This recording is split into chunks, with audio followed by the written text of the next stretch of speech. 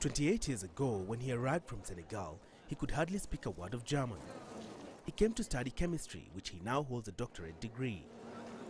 Little was it thought then that he would make it to the federal legislature. Karimba Diaby's election into the German parliament is a historic win. Everything was a little exciting with me because the list wasn't decided so quickly.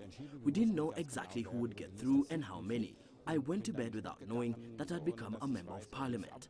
And then when I woke up, I looked on the internet early, on the German parliament website, and I found my picture and my CV and everything configured very professionally. And that was the pleasant surprise of the day. Born in 1961, he grew up as an orphan and was raised by his sister.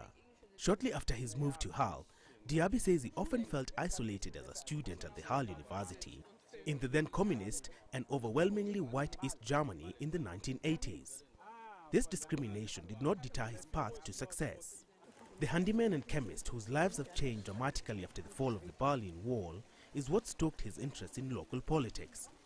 It was not easy to win support, in part because of his skin color, but the locals were intrigued by this polite, German-speaking young black man collecting water and soil samples.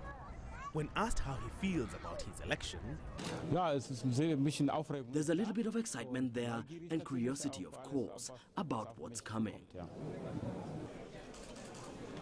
Diaby had to give up his Senegalese passport to become a German citizen, a requirement that still rankles.